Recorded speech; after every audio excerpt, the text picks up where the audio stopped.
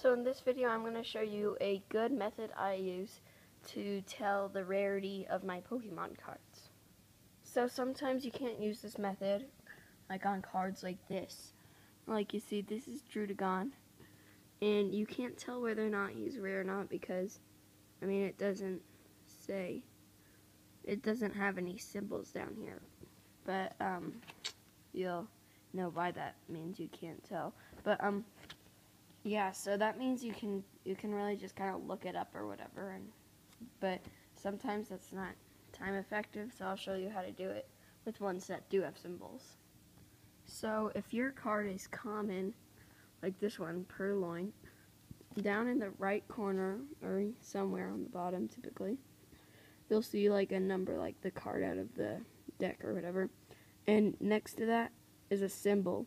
Since it's a circle, that means it's common. Circles are common. And you'll see. Then you can tell if it's uncommon, which is like this one, Zorua.